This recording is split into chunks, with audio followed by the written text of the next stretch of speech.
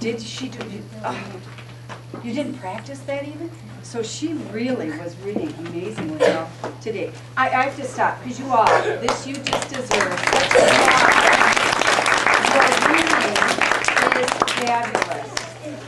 All right, how Raven freed the moon. Raven is a trickster. She never uses force.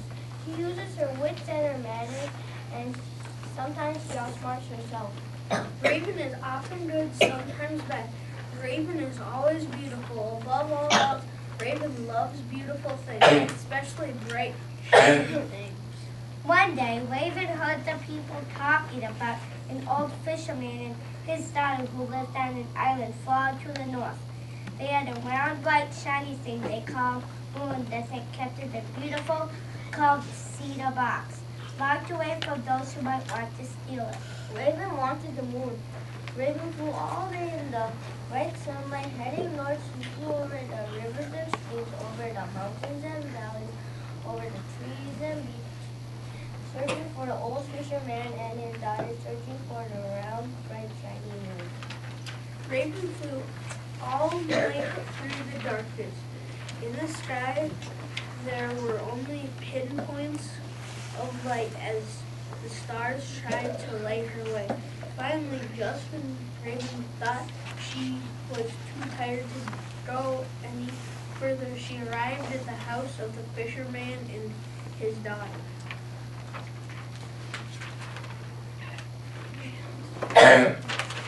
Quickly, Raven used her magic. She turned herself into a lovely baby girl. Lay down by the door and began to cry. Wah! Wah! What's that? It sounds like a baby. There's no babies around here. Still, it does sound like one. Wah!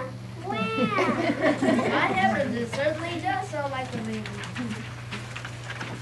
So they both got out of bed and went to the door, opened it, and saw the most beautiful little baby girl they had ever seen. A little girl with coal black hair and shiny black eyes, holding out her arms to be picked up and cuddled. Is that your baby? No, it most certainly is not my baby. Then whose baby is it? I think she is our baby. The daughter carried the baby, who was, of course, Raven, into the house and wrapped her in a nice warm blanket.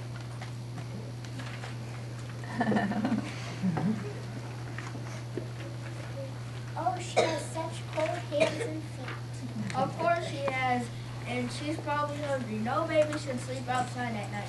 Anything might happen to her. If you want to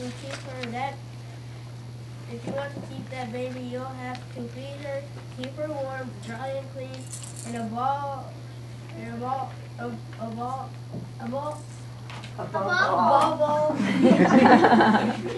Keep her quiet. I'm an old man and I need my sleep. I work very hard and I need my rest.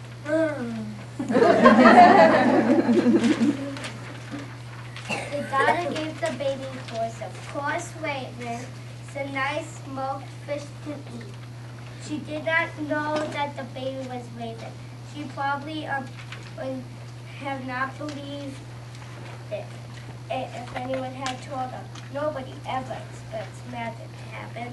The lovely little baby girl smiled and cuddled, laughed and gurgled, and ate a great deal. The daughter of the fisherman began to get very sleepy, for it was, after all, the middle of the night. She made her bed for a beautiful baby girl, tucked her in, kissed her goodnight, and went to her own bed. No sooner had she pulled up her covers and closed her eyes. Wah! Wah! What is that noise? It's our baby. What's the matter with her? I don't know. She's crying. He's crying. What makes her stop? I have a big day ahead of me, and I won't be able to do my work if I don't get enough sleep. The baby was, of course, Raven, continued to cry. Wah! Wah! So the daughter got out of bed, went over, picked up the baby, and sang her a song. The baby did not go back to sleep, but the old fisherman did. And soon the song made the daughter sleepy too. So once again, she tucked the beautiful little baby girl into her bed, kissed her goodnight, and went back to her own bed to get some sleep. But no sooner had she pulled up the covers and closed her eyes than the baby, Raven, began to cry again. Wah! Wah! Before the fisherman could even ask what was wrong, the daughter was out of bed and over to the baby. She tickled the baby's toes, she smiled, she sang, she tried everything she knew, and that baby cried. Oh, for heaven's sake, this has got to stop. What should I do? She has eaten, she is warm and dry, and she still cries and cries and cries. Maybe we should find something for her to play with. At this, the baby who was a poor raven laughed happily and reached her arms for the hard wooden box. Oh no, baby, you mustn't touch that.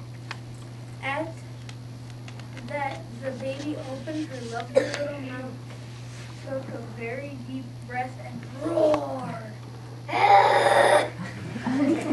Oh my! What's that? She wants the card box in which we keep, you know. Well, she can have that. It's no toy for a baby. The baby... The baby howled louder. She sobbed. She wailed. Wham! Wham! A wham! I can't stand any more of this. Let her at least look at the box, but she mustn't hold it herself. She'll drop it. Yes, Father. The daughter got the beautiful card cedar box and put it where the baby could see it.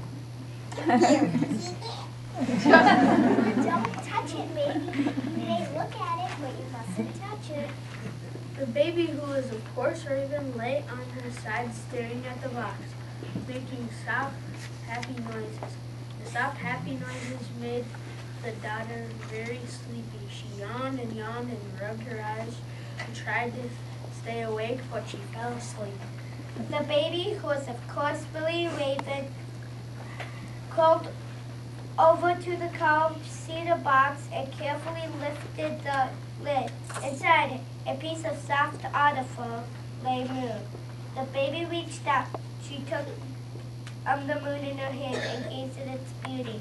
She knows she wanted to keep moon. The bright light from the moon shone into the face of the old fisherman and awakened him. That's no baby, that's Raven. Raven? And sure enough, there in their little house was Raven, holding moon under one large black thing. Get the moon! I'll catch her. But of course she didn't. The old fisherman and his daughter chased Raven around the house, knocking over furniture, tripping over each other, getting more and more angry and upset. Caw, caw, caw. You can't catch me. Caw, caw, caw. And Raven put moon in her beak and flew up the smoke hole in the roof. Caw, caw, caw. It's mine, all mine. Raven flew south toward her home with moon in her beak. Through the night, it was lighted by the moon in her beak. And no longer pitch black, Raven flew swiftly over trees and meadows, rivers and streams. But moon is not a pebble on the beach. Moon is not a huckleberry. Moon is very large and very heavy. Soon Raven could no longer fly with moon in her beak. She was too tired. She was so tired she almost dropped moon into the ocean waves. Raven knew she would never make it over the mountains with moon in her beak. So Raven tossed the moon up, up, up into the sky as high as she could, and moon caught on a corner of a cloud. So high did moon go and so brightly did it light up the sky that the old fisherman and his daughter started in their land fell to. Look, up there in the sky. It's our moon, but look at it.